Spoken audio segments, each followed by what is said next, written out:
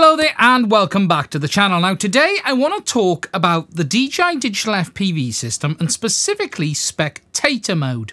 Now there has been a lot of questions and speculation out there around if the spectator mode on the O3 system is any better than the spectator mode we had on the original DJI FPV system. Now obviously there are many factors in this that need to be taken into account in the sense of what sets of goggles are using, what ear units, but the real base question is, has DJI improved the performance? And what I'm going to do today is to try and answer that. Now, just to be clear, what we're going to do first of all is explain what spectator mode is and why it is different compared to, say, standard live viewing. Then we're going to take it for a flight in the original FPV mode with a set of V1 and V2 goggles. Then we're going to fly with O3 with the goggles 2 and the V2s. We're going to do some tests to see if there's any communication between the goggles. And then at the end, I will share with you my thoughts having tested this. Now, just to be clear, if you have found this video interesting, or if you do find it interesting, please do make sure you give it a like as it's going through. And also, if you'd like to support us, please do consider checking out the link to my Patreon in the description. I will talk a bit more about that at the end. Anyway, that's it. Let's get on with it and let's find out what spectator mode is first of all. So, spectator mode. This is an option in the DJI FPV system that allows another set of goggles to ride along. In the old analog FPV days, spectator mode was just basically having another set of goggles and tuning in to the same frequency or putting it on the same channel as the person flying. However, with digital FPV, things are a bit more complicated. First of all, we have proprietary links, and secondary, the system would need the ability to be able to share that link. For instance, the DJI system is a two-way link. It isn't just a video transmission from the ear unit back to the goggles. The goggles actually transmit back, and the DJI system and the Avatar system, for instance, actually use packet acknowledgement as well as packet recovery to improve the system's performance.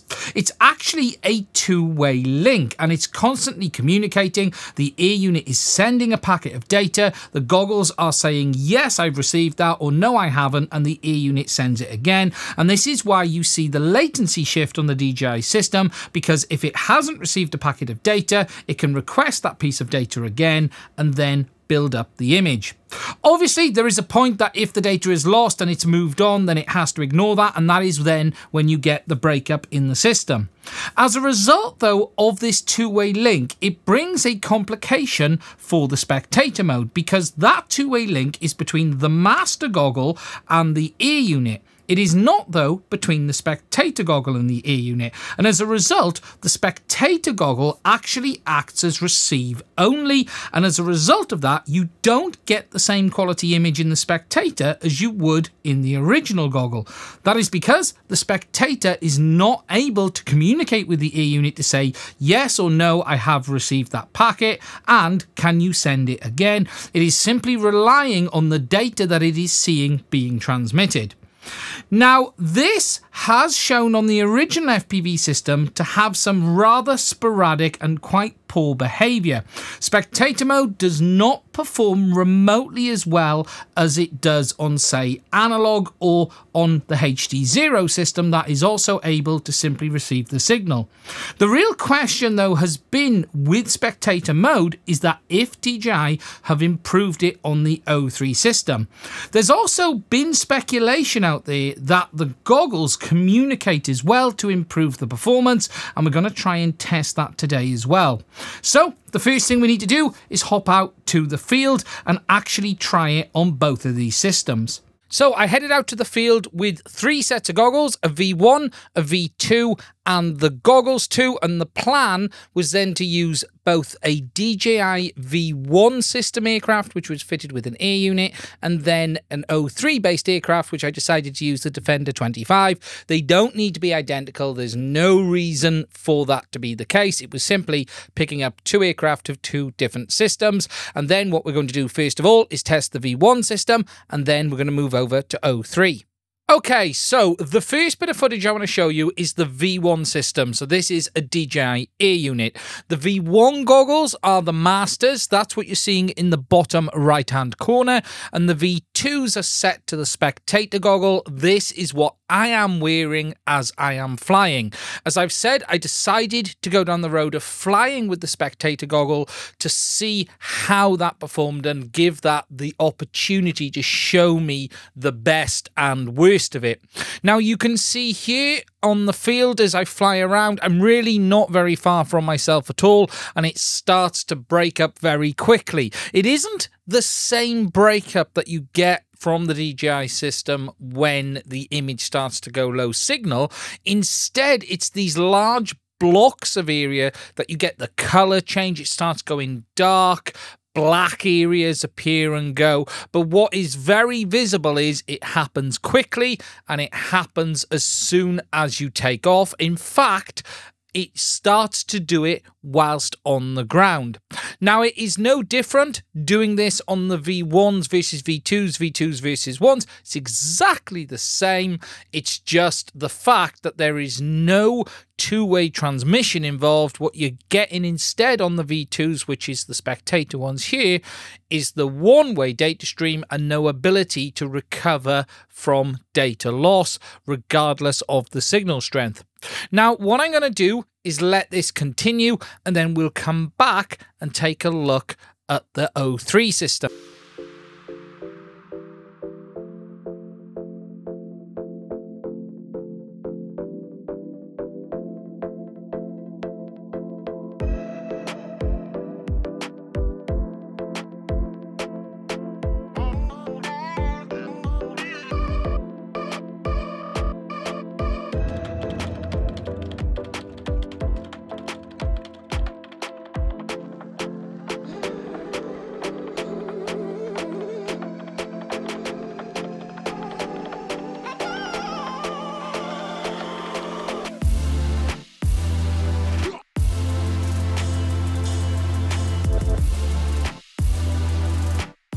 Okay, so I've now moved over to testing O3. For this, we're using a set of goggles 2 as well as the DJI V2s. Now, the goggles 2 are the master or the main goggle, and that's what you're seeing in the bottom right-hand corner.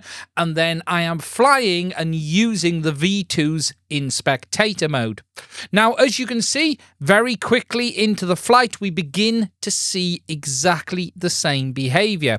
What I will say in my observations is at closer range, the goggles 2 and V2 in O3 mode actually performs a little bit better than the original DIY system, but the second you get a little bit further out, we're not talking dramatic range, as you can see here, the same thing begins to happen. You start getting pretty much the same behavior as you were getting on the original DIY system.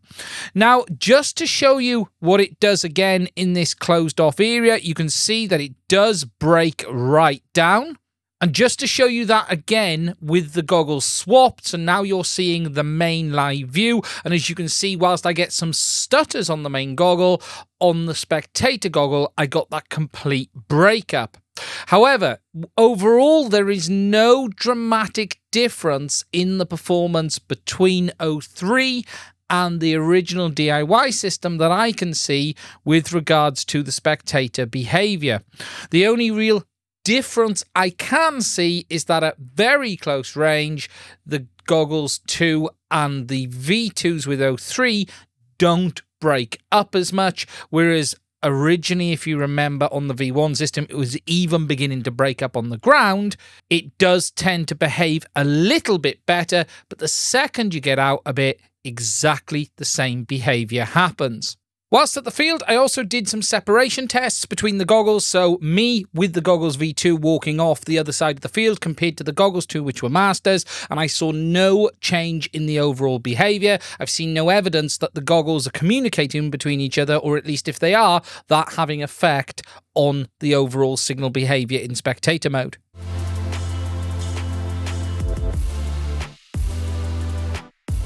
So, in my flight tests, what I can say is that there is no dramatic difference in the performance. As I did say several times, it was clear that at very short range, less than say 50 meters, the V1 system broke up, whereas the O3 system didn't. However, the second you get beyond that, it did start to break up. And it wasn't even like a hard 50 meters. There were times that the O3 system would break up close, but predominantly, I would say that O3 looked better at very, very close range. Now, as for why that is, I don't know. The power level that the O3 system was set to compared to the V1 system may have played into it. Obviously, I let it sort itself out.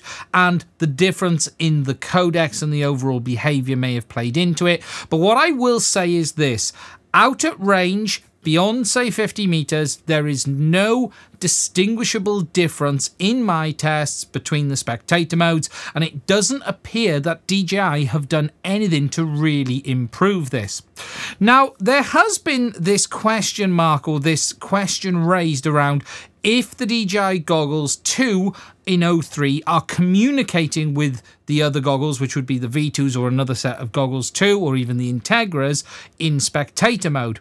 I think part of this is being driven by the fact that you do have to turn on the mode in the O3 system, the broadcast mode. However, I have done some tests and we'll take a look at them on the spectrum analyzer now, and I'm not really seeing anything that would suggest that the goggles are transmitting. However, I do think that option is there to basically say allow someone to hop in or don't allow someone, rather than like with analog, anyone can hop on regardless of if they got permission or not, as long as they're on the same channel.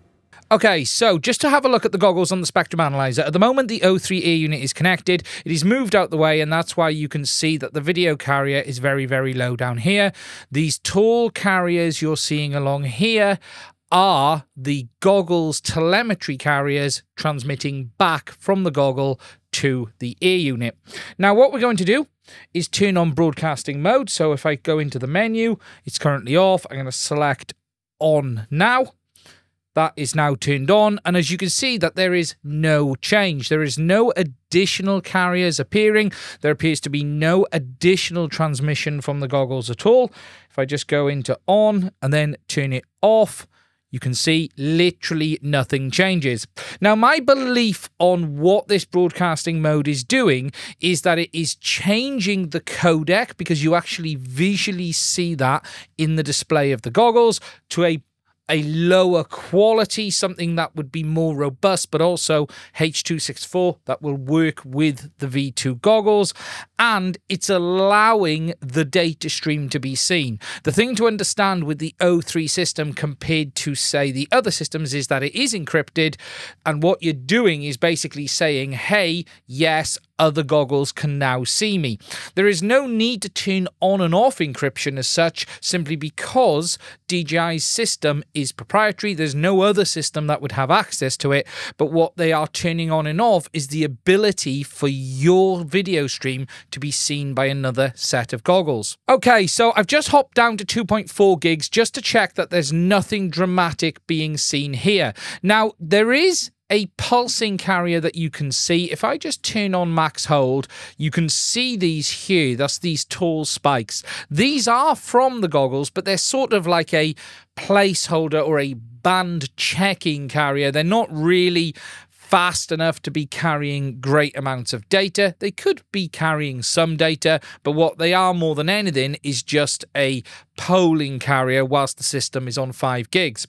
If we now just turn on broadcasting mode down here, that is now on. You can see, again, nothing has changed. There appears to be no additional output from the goggles at all. And again, as I've just said, it's just changing the stream ID and basically making it visible. Okay, so as you've seen, overall, very little has changed. Whilst if you're flying at low range, you might see a bit of benefit with the O3 system with spectator. In normal range, nothing's really any different.